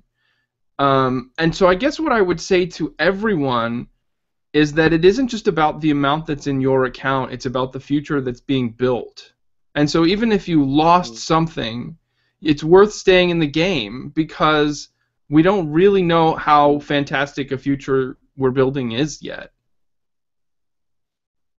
Yeah, I wanna echo that, Davi. You know, I tell friends of mine after they've come around to Bitcoin that, you know, when they ask really why I got involved or whatever, that I saw it as a way to save my life, to give me new motivation, to recreate myself, new confidence. And I had a couple times since I've, you know, owned any Bitcoins where I lost almost all of them. Embarrassing situations, even things that were, you know, close to life ruining. And I never wanted to leave the game because of what this technology provides, which, at least for me personally, was a way to, you know, I always tell people, you know, I wanted to be involved in all kinds of different activism and organizations and things like that I kind of agreed with, mostly agreed with, or whatever. But there was always something about them that I couldn't completely get behind. And I know I had some gifts to share with the world, and all of us do. Every single one of you watching out there does. And Bitcoin came along, and it finally was that one thing that there was nothing about it that I could not get behind. And so that's why I jumped in with both feet. And that's why I stayed around, even when some embarrassing moments happened where I lost nearly almost all of my Bitcoin wealth. And it's because of that you know, that it's because of that that we all should stick around, and we should all, you know, get one Satoshi again, and just put your gifts to work. Give your gifts to the world. You know, it really brought me out of my shell, and it really allowed me to give gifts to the world that had been couched up or bottled up. So I'm so grateful to this community and this technology. Satoshi Nakamoto, him, her, or they, themselves. And please stick around with us. Reach out to people. You'll find, I mean, I couldn't ask for a better family, the biggest family in the world probably, and I don't often, you know, I don't think any of my family's watching, so I can probably say I've not felt a sense of family from my own family. I know a lot of folks have that experience, but I have not, you know, my small young family that I have, you know, my fiance and our child, we have this immense caring family that we feel from the Bitcoin community all the time. And if you don't feel that yet, and you've been involved in Bitcoin and you had a huge loss recently, please just open up your mouth a little bit to some folks nearby, and we'll come and embrace you. Yeah, don't go posting on Reddit. You may not find too many sympathetic ears. Don't go to Reddit. If you're feeling despair, if you've lost a large amount of money and you're feeling despair, beyond reaching out to the community, in the U.S. at least, there are support structures available. There are in many other countries. In the U.S., there's a 24-hour suicide hotline where you can talk to people who can give you hope and who can help you work through that despair. The number for that is 1-800-273-TALK. That's 273-8255. Now, I'm not suggesting that this story is true. I certainly hope it isn't, because for me, Bitcoin has been life-altering in a positive way. And it's not because I invested all of my money in Bitcoin and made a lot of money. It's because I invested all of my skills in Bitcoin and I've learned so much. And because I invested a lot of my social interactions in Bitcoin and I've met incredible people. And because I've invested a lot of my hope in Bitcoin and I've been rewarded back with hope. And I hope out of Bitcoin you get not the money, not the return, but the investment in community, in hope, in the possibilities of a technology, and in your own skills that will give you a lifetime of opportunity to earn, and perhaps if you've made a loss, to earn back. So don't give up. And if you need help, call the National Suicide Helpline. Don't despair. Absolutely. Good advice, Andreas. We have one more question tonight for Chris J. I'm a UK resident and have an account with Gox and have lost a lot. Is it possible here for me to go to a lawyer to file a lawsuit, or would that be pointless as Gox is in Japan? Well, I'm certainly not in a position to give any legal advice, but I do understand that on the Bitcoin Talk forum, somebody was talking about doing a class action lawsuit. So it's pretty searchable on Google. If you type in MT Gox class action, that should come up because it got a lot of posts, I believe, on the forum. But I'm not a legal expert, I'm afraid. Really sorry. Absolutely. But check out for a class action lawsuit. There may be something in your country or your area. So don't give up hope completely, but accept your losses and do what you can to move on and rebuild. Yeah. We're moving on to everyone's favorite part of the show, predictions. The part where I ask you to predict the future, and perhaps you didn't prepare anything. Andreas has already suddenly disappeared. That means you know it's prediction time. We're looking at you, Davi Barker. I'm predicting that the Austin Bitcoin Conference is going to be awesome. I'm predicting that we're going to meet a lot of cool people, see a lot of cool announcements, and that we're going to sort of set the tone for Bitcoin moving forward. Chris J.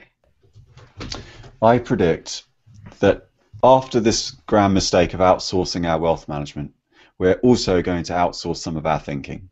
And lots of people are going to be blaming Bitcoin on this problem. But I also predict that lots of people are going to come to the defense of Bitcoin, and a lot of people in this space are going to redouble their efforts. This is going to make us even stronger. I'm working on the Bitcoin Fight, which is on the 5th of April. We've got a show at the O2 involving some kickboxing for Bitcoin. It's going to be the biggest Bitcoin event of the year. Just thought I'd plug that. Yeah. And I think that even like the sense that I get with StartJoin, this new sort of crowdfunding thing that Max Kaiser's launched, everyone just is more energized. Now this has happened, we want to fight back even more. So I think I anticipate more stuff going on as a result of this. Jason King.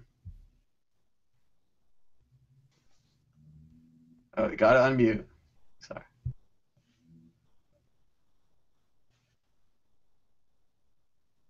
No, still can't hear you. We appear to have lost Jason King. Can you hear us, Jason?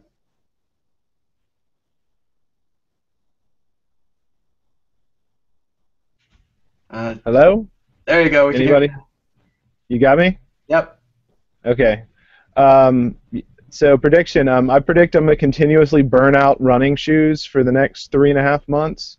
I'm gonna agree with Davi. I think that the Texas Bitcoin Conference in Austin is going to be killer.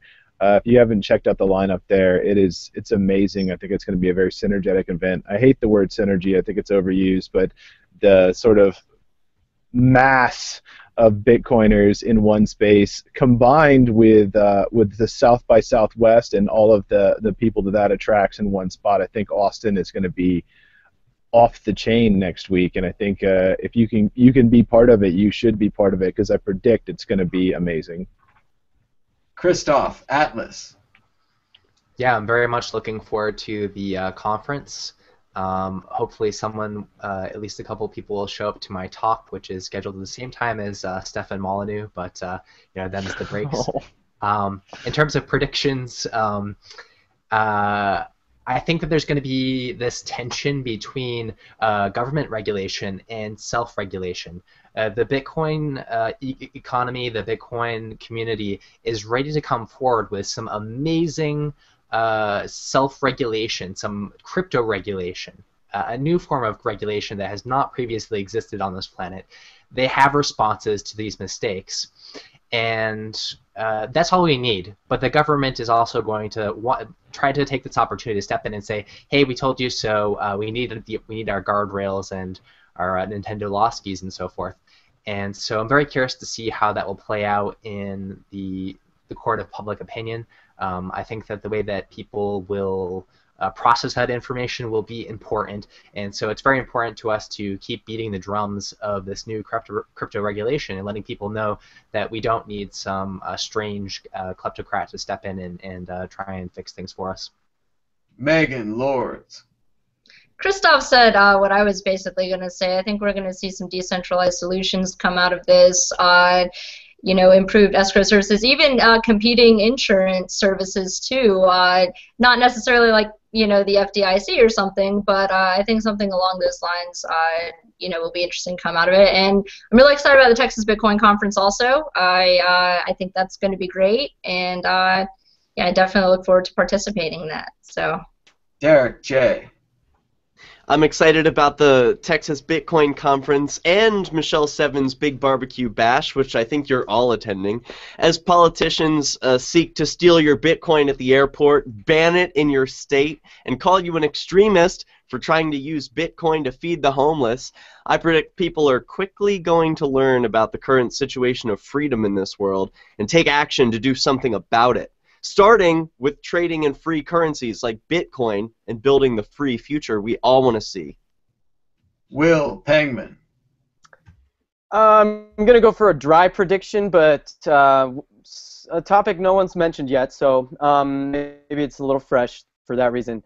We're going to see some more misinformation, clumsy stuff come out of Mt. Gox in terms of statements and you know, diluted facts and vagaries, and that will, of course, produce some FUD in the community, and we'll see a drop in price again, maybe not substantial, but significant, followed by our next major rally past 1,000 and staying there.